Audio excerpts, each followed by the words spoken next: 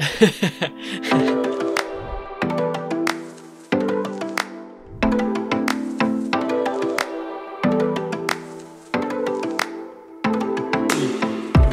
up everyone? Welcome back to part 3 of my series in creating a sci-fi weapon for VR games. In the last episode, we worked on creating the high poly model, where we focused on creating each component and then added some specific details and all kinds of bumps and bruises in ZBrush. We also talked about the software that's involved in the game asset pipeline, all the different programs that you can use, and the ones that I'll specifically be using in this series. We are so close to the texturing part of the process. I'm so excited, but there's one more step that we got to do, and it's probably one of the most important parts in the entire pipeline, and that is laying out the UVs and doing our baking. Now, I know this part of the process probably isn't the most exciting. It does get a bad rap, probably because it's really more technical and perhaps not the most artistic and methodical, but in the end, it's more like solving a puzzle, and it can be kind of fun and, dare I say it, and maybe even a little bit adventurous, exciting. I was gonna say meditative. She's stunned. Mainly because there's just a bunch of specific rules to follow when it comes out to laying UVs, and quick problem-solving tips and tricks when you have problems baking mesh maps. In addition to that, we also have to completely recreate our model in a low poly version. Once we create that low poly version, we can then lay out the UVs of that version of the mesh, and then bake our mesh maps onto it. By the way, I just put out a video on doing some material exploration in Substance Designer. So I'm looking at ahead of time, kind of do some research on what kind of materials I want to make for this project. And while I was doing that, I wanted to make a tutorial on creating 2 painted metal textures. So I just put out this video here. We make some damaged metal. Check it out on YouTube. I'll put it up here, and I will also put it in the description down below. So with every portfolio piece that I make, I have these goals that I set for myself to push the boundaries of what I know how to do so I can expand my skill set and get better as a digital artist. So for this particular step, when it comes to creating a low poly version and laying out the UVs and baking mesh maps, I've kind of laid out a couple goals. One of those goals is to figure out what kind of detail I can bake into a mesh map before it turns into something that looks really flat and fake and 3D like. I want to determine if I can put something into the normal map and bake that as a bump, or if I really do need to make it actual geometry. So I'm going to be varying the amounts of detail in terms of geometry in my low poly to see what turned out good, what didn't, and some parts I'm just going to make simple quads, other parts I'm really going to subdivide. It's going to be neat to see what happens. So why remake the mesh in a low poly version of it? Why do the whole thing all over again? Well, like we talked about in the previous videos, video games is as much about optimization as it is about creating really realistic and beautiful artwork. Especially when it comes to VR, if we want to put like 1,000 things on the screen, they're all doing something different, and they all have beautiful effects, and they all have, lighting and reflection and roughness and bump and all this. To make it a lot easier on the system, we don't want to limit ourselves by creating these massively dense polygonal assets. We want to make things nice and smooth and simple and have as little geometry as possible. So to do that, we can create these low poly versions and then fake it by baking in all the information into these maps that get projected onto this mesh. All right, so here's the plan. I'm going to go through each high poly component and determine if it needs a low poly counterpart. I'm going to ask, does it have good topology? Is it made out of quads? Is the mesh way too dense? I'm thinking about quads because I want to be able to easily lay out the UVs by making cuts. I know that eventually I'm going to have to triangulate this mesh to get it to work really well with game engines. Then, if it is too dense, can I easily remesh it using something like ZBrush, where I can either do Dynameshing, or I could do Z-Remesher, or try and decimate it using the Decimation Master again. Although Decimation Master and ZBrush really chooses to favor low poly count over really nice topology, so it's sort of questionable what you're going to get if you use it.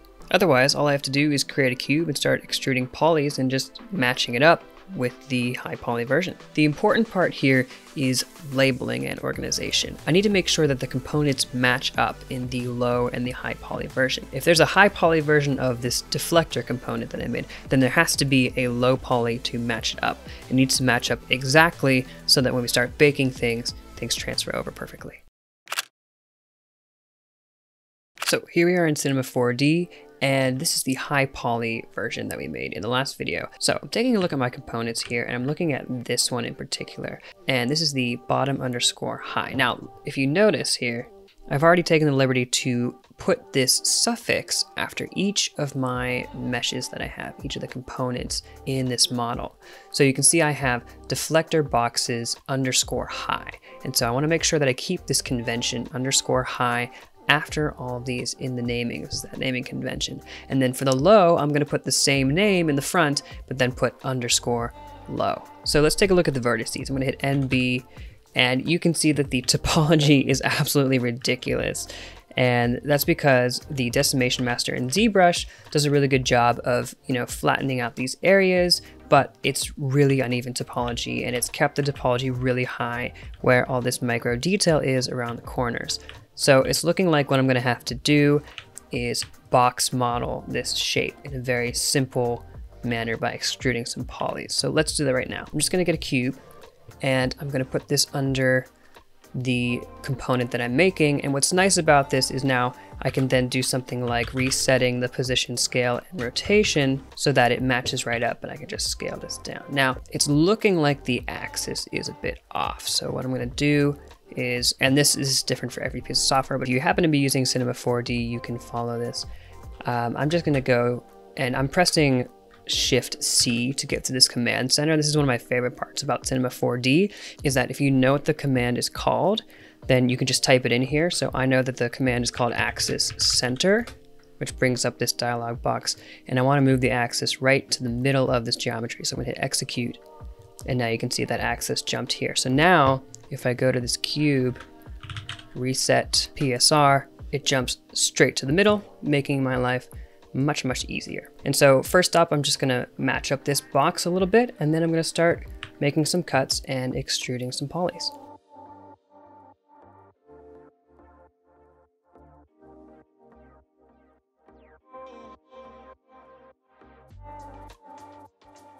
So I've got the basic mesh matched up, and it's really useful to do this in an orthographic side view so that you know things match up perfectly. So now I'm just going to create some cuts to make this inlet here. So KL is the shortcut for loop cut. So I'm just going to make one here and here. I know they're not matching up right now, but I've got an approximation. And then what I can do is just select these points and then move these over.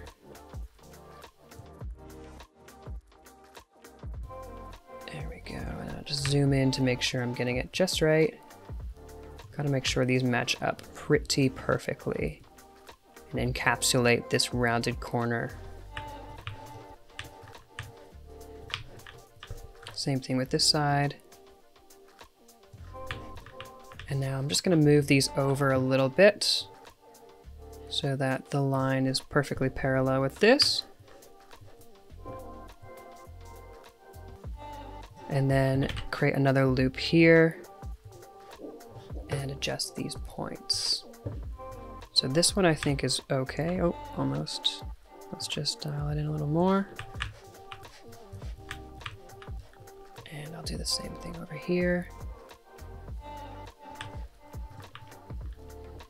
And now what I can do is I can go back into my perspective view and start deleting the extra polygons. So I'm going to get into polygon mode, delete. Let's also get rid of these sides.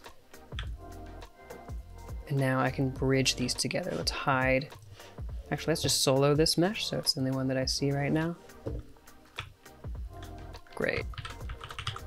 I'm gonna go to the bridge tool and just connect these pieces. And now this is a low poly version of that component that will get that extra detail, including the rounded edges here, and make it look a lot more high quality. But this is all we have compared to what we had before, which was this guy. And so now I'm going to be pretty much doing that for the rest of this piece and really determine if I need to completely remake it or if something like this simple shape could suffice. And again, one of my goals was to figure out, is this too high poly? Is it not? Was that too low poly? And we're just kind of experimenting here. Okay, so I've gone through and this is my low poly mesh. Now I know it doesn't look very low poly, it has varying degrees of resolution. So you can see we have that piece we made here, which is a lot simpler, but then we also have some more complex pieces like this back piece here, which has a lot of smooth subdivided topology. And so I'm going to be determining, do I get those rounded edges just by making something simple like this and baking it into normals? Or do I really need more geometry like I have with this piece here? If you look at the topology like on something like this was something that I took into ZBrush and just subdivided a couple times and remeshed it. And so I get some nice clean topology like this. And I want to see if that was a convenient way to do something or if it really messes up how things bake further in the future. At quick glance, this is what the low poly looks like. It still looks pretty good, but you see we don't have any of those marks around the front. And even up here, we don't have anything in this deflector piece. Oh, and you can see that I've kept with my naming convention. I've put _low after each component. Every component has a matching high component, and they're all in the same exact place that they should be. And this will be extremely useful when we want to quickly match up these pieces to create baking groups in Marmoset. Now it's time to unwrap the UVs. All right, let's talk a little bit about UVs. Oh, UVs. So if you don't know what UVs are, imagine that you took a piece of geometry and you unwrapped it or flattened it out like it was a piece of origami or a cereal box that you needed to fold away and toss. Now, once you've unwrapped it and you've got this either one piece or a couple of pieces that you've ripped apart, you need to fit it into a complete square. This is called a 0 to 1 UV tile. What's nice is that all of these pieces do not need to be touching. However, if you do, it prevents what's called seam lines.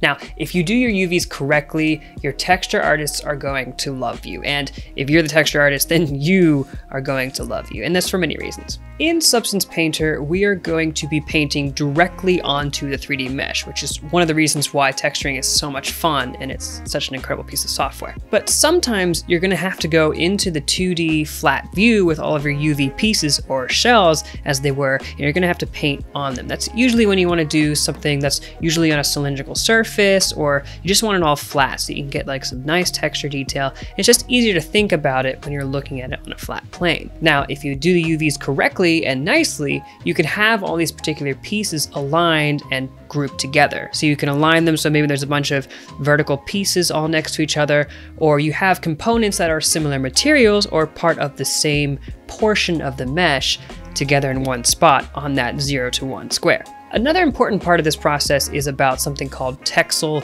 density. You need to make sure that when you apply a texture to the mesh, that each piece is going to scale or keep that resolution of that texture the same across the entire object. And I know that a lot of people can get away with not doing this correctly if there's a part of the mesh that's never really going to be visible, but really for best practices, it's best to keep it all the same texel density. Now, for cinema or for film or pre-rendered assets, you can use something called UDIM tiles, and that's where you can put multiple materials from the same mesh into more than just one tile. Instead of 0 to 1, you now have 1 to 2, or something like that. And we're not really going to dive into UDIMs in this particular piece, but they are so useful, especially because Substance Painter now supports UDIMs. There is so much to talk about when it comes to UVs, so you can definitely bet that I'll be making future videos about this because it's just as an important part of texturing as actually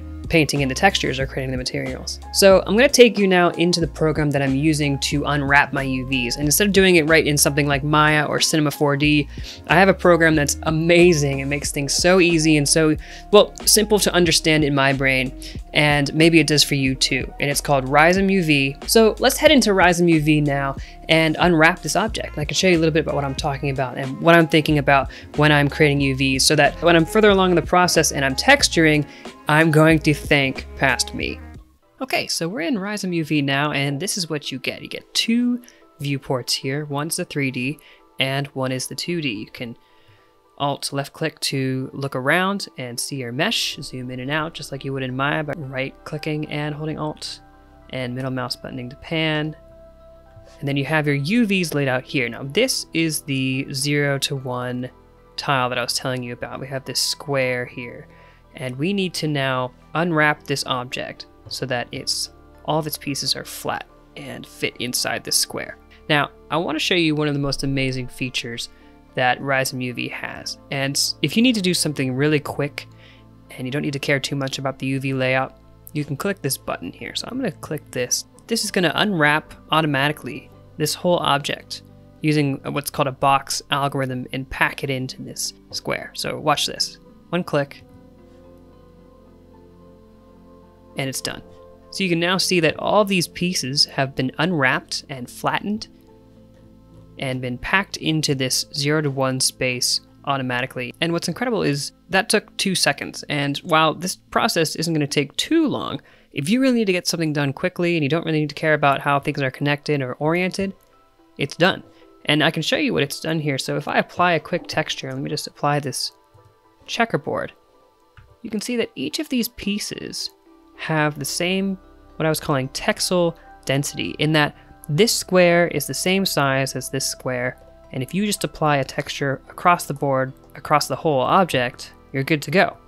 But we do have some interesting seam lines. So you can see here, here's one piece, here's another piece, but when they connect, they don't match up.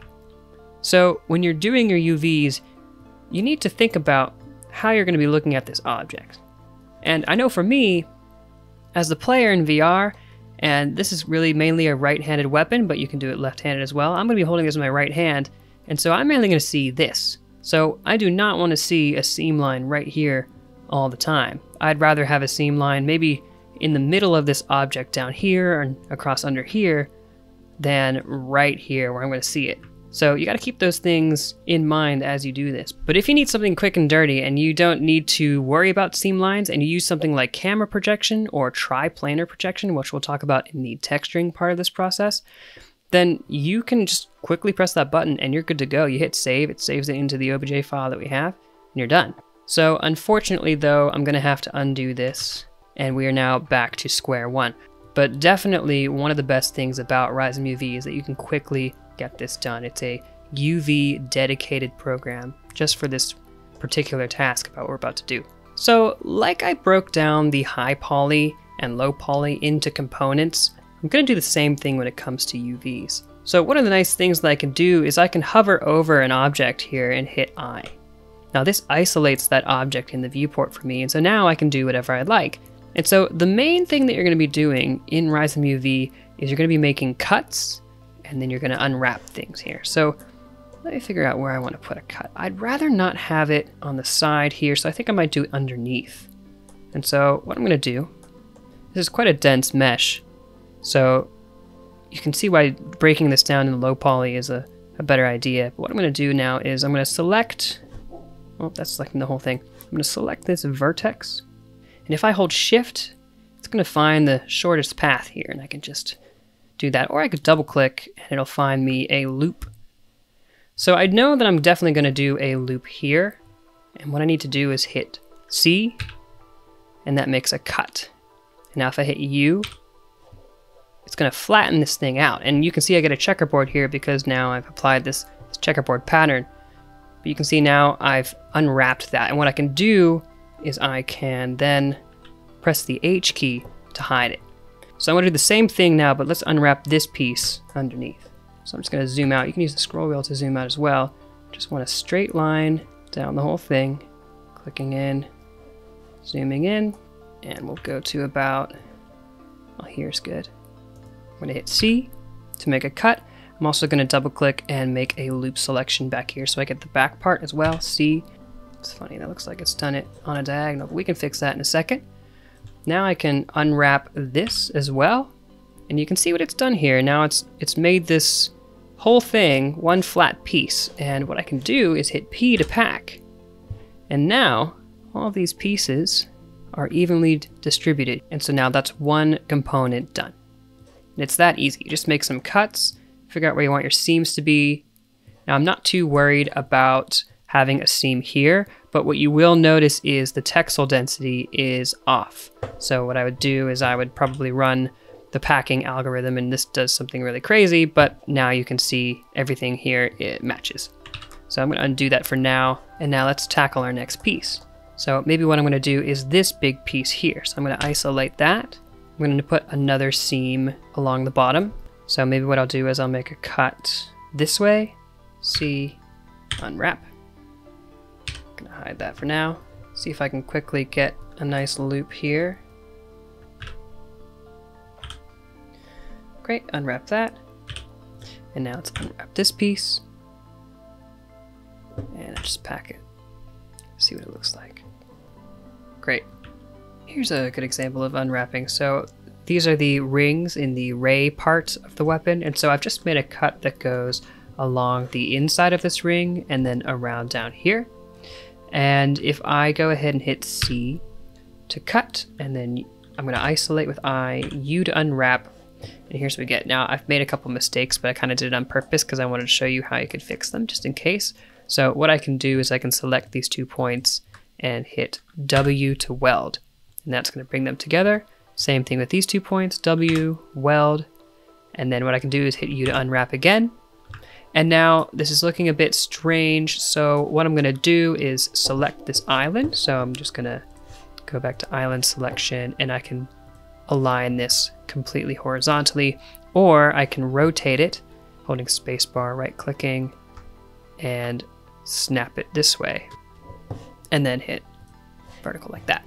So another thing you can do, if I isolate this, and I've got a polygon selection tool with this thing called the magic wand, which will select any polygons within a 45-degree angle of this, or rather it stops selecting when it gets past a 45 degrees. So I can select here, make a cut, unwrap and hide it, click here, make a cut, unwrap. And so you can see how this could be a very, very quick process. Then I just switch over to the vertice selection, selecting those, make a cut, unwrap, and that piece is done. Then we just need to do the pipe. So for this pipe, I'm just going to select this end, make a cut, unwrap and hide that inner piece, and then same thing for this side. And then I'm going to make a seam underneath this. So select a point there, make sure I've got the same line underneath, continuing that seam all the way up to here, cut, unwrap, and then I'm going to select this island and make sure it's completely vertical like that. And now this whole piece is done. Okay, so here's an instance where I've got a bunch of similar meshes, and if I were to do this one at a time over and over again, it would take forever. But there's a really cool feature here, and that's up here in the top right, which is clone selection across similar islands. So I've made a selection here of this part, and now if I click this button, now it's selected all of these. And so I can make the cuts and unwrap all of them really quickly. Awesome time saver. Okay, so I've now unwrapped everything, and this is the mess that we get. All I have to do is hit P for pack, and now it's organized them all in here. So now what I can do is, say for instance, I want this particular piece to be vertical. So what I can do is hit spacebar and right mouse button, straighten this out. And then what I can do is hit this particular pack button, which only moves things, but doesn't rotate things. Let's do this one as well. If I want it to be perfect, what I can do is I can go into edge select and select these edges here. Then go to island align and align that to be exactly horizontal. Then I can deselect everything and repack. If I look at the mesh, just taking a look at how the grid is moving across, textile density is doing okay, pretty solid, not too much stretching. And so that's our UVs. And so now whenever I texture this, I can move up and down, and if I want to do some straight lines or I want to look at one particular piece, I can select it And you can see that that's this piece, and it's much easier. I can rotate the entire UV tile in Substance Painter, and it would make it easier to paint things across. It makes much more sense. Also, these pieces look a lot more like their counterparts.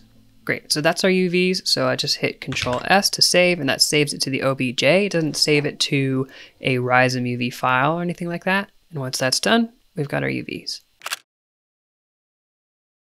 So to get the detail from our high poly model into our low poly, we're going to bake these mesh maps. And to do that, we're going to use Marmoset Toolbag. Now I have Marmoset Toolbag version 3. I think they just released version 4, which is really exciting. You can also use Substance Painter because it has built-in baking capabilities as well. And the same thing can apply, especially when it comes to the naming conventions that we're doing here.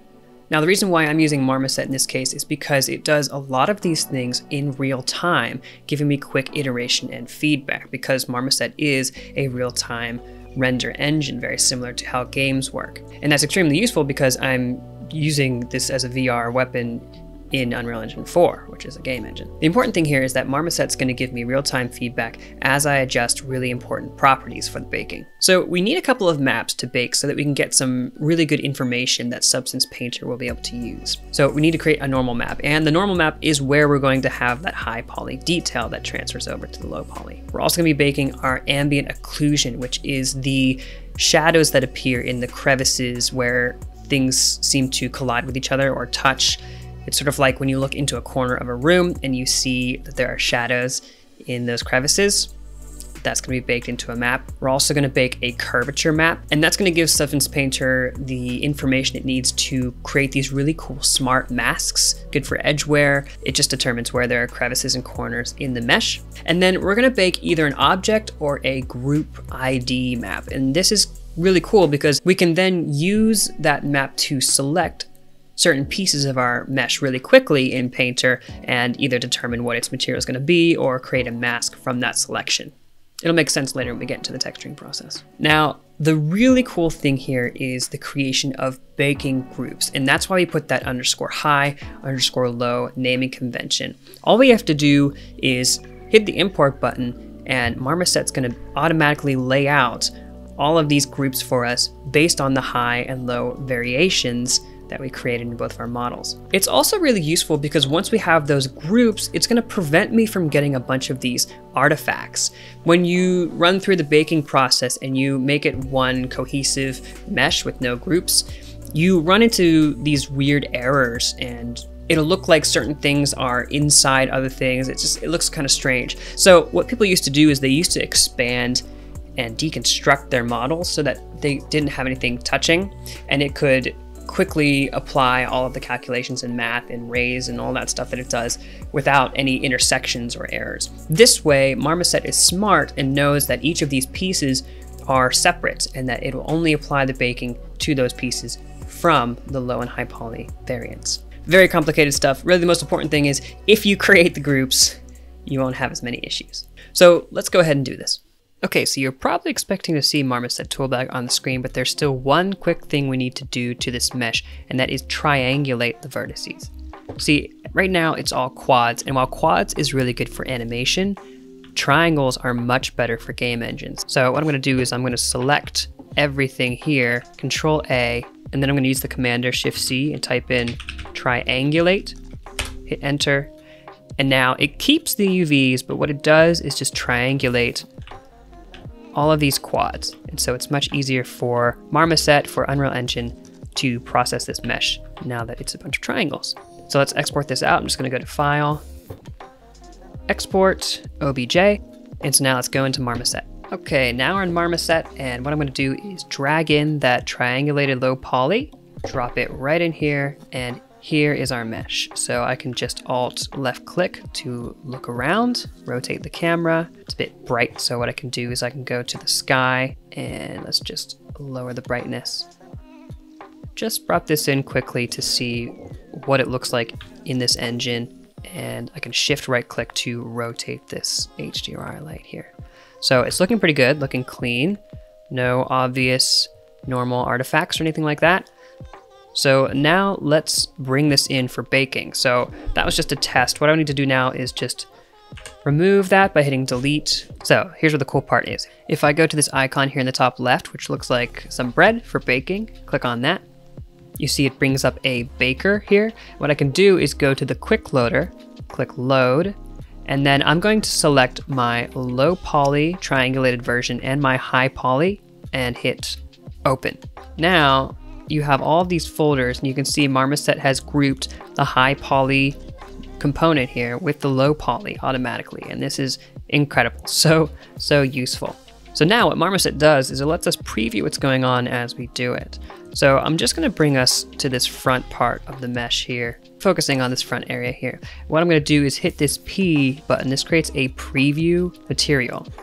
Now it's going to say I don't have an output path for the baker to export these files to, so I'm going to do that really quickly. And so it's going to create this preview material, and all of a sudden you can start to see some detail here. Now this is a preview bake, but you can right away see what it's doing. It's transferring some of that detail over. So let's adjust some of these settings. Right now I'm going to take the samples, bring it up to 16, and I'm going to hide our high poly mesh and just look at the low poly just to make sure we're not seeing things clip through. So I can click this, that'll toggle turning on the high and low poly. So now that one's off. So if I click on this component here, and I'm going to click on this low option here, and what I can do now, you can see it has this cage around it, and this is the baking cage, and this is really cool. If you want to adjust this, if things are starting to intersect or you're not getting the desired result that you want, you can change the offset of this, and this will automatically update as you do it. Really useful. So another thing to do, I'm going to go back to my baker and I'm just going to bring up the resolution from 2K to 4K, and this will make things look a bit clearer, especially around here. Sometimes you find that things look like they're being projected on in the wrong direction. Now that might not be the case for this, but if you do have an issue like that, you can paint the skew. And so I can take this brush and you can see you've got these lines coming out from the normals. You can paint over this and this is going to align it to the right angle. And right away you could see we had a little bit of a change here and things start to orient correctly. And it looks like the 4K map just kicked in as well. And so this is good for things like screws. If you see they look kind of off, or these small details, you can just paint the right skew direction. And this is great. You can see that you've got all of this information here. If I toggle this material on and off, let's say I take the default here and just click it, you can see that it disappears. And I can just bring it back on and we've got our sculpted detail. Same thing with this section. Really cool. Just adding on that extra detail.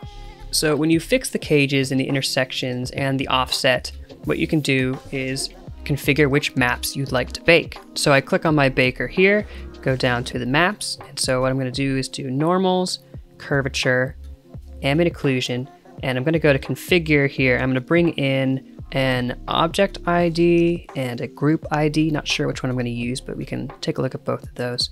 And you can see there's a bunch of maps that you can bake just from Marmoset. Like height, position, thickness is a good one, bent normals. You can do lighting passes as well, transparency, specular. So I'm gonna hit done here, make sure I've got both of these selected, and I know that I have an output. Oh, and I wanna go into my ambient occlusion here and click this cogwheel, and I wanna bring up the ray count to 512. And click the add cavity option. The ray count is gonna make it so that the shadows themselves look a lot smoother and less noisy. Hit done, and now I'm gonna hit bake. Okay, so the baking's done. Now all I have to do is hit this preview material button. Boom. Check that out. That ambient occlusion adds so much definition to this mesh. And you can see a lot of the things that we were dealing with the pixelated map. It's just from the preview, it was a quick bake, but now you can see things are much cleaner. You can see we've got some nice detail on that front deflector piece that interacts with the light because it's a normal map. And we've got some really good edge wear detail here on the front. Yeah, things seem to bake pretty smoothly. And so it's easy to forget that this is a low poly mesh. What we could do is, I could just show you the wireframe here by going to render wireframe. You can see there's no geometry here. And we can check out those rounded corners and see if that happens. So it looks like it did pretty well. Let me take off the wireframe. Yeah, so even though we've got flat edges here, you can see we've got some fake rounded corners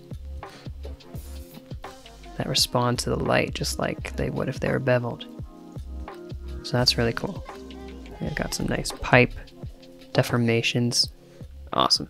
All right, so we've covered quite a bit in this video. So we first started off by creating our low poly model, and I was experimenting a little bit with how much density I wanted to add into the topology for each piece. Then once we had the low poly, we unwrapped the UVs using RizomUV, and that is quite a fun process though. It's something that you can really just kind of tune into some good music and kind of mindlessly go through and create this giant puzzle. After that, we brought everything into Marmoset and we baked all those mesh maps. We can get all that really nice detail from the sculpt pass and bake it right into that low poly model. So now we are finally ready for texturing, and this is the moment that I've been waiting for. I'm so excited to get going on this. So that'll be happening in the next video in this series. Also, speaking of more videos, there's quite a few coming. I've got a really fun tutorial coming up soon, probably going to be the next video after this. If you like this video and you like this series, hit the thumbs up. It lets me know that you're watching and that you'd like to see more videos like these. And if you want to see more videos, including some awesome tutorials for Substance Designer and other programs coming up very soon, hit subscribe and hit the bell to be notified when I post new videos.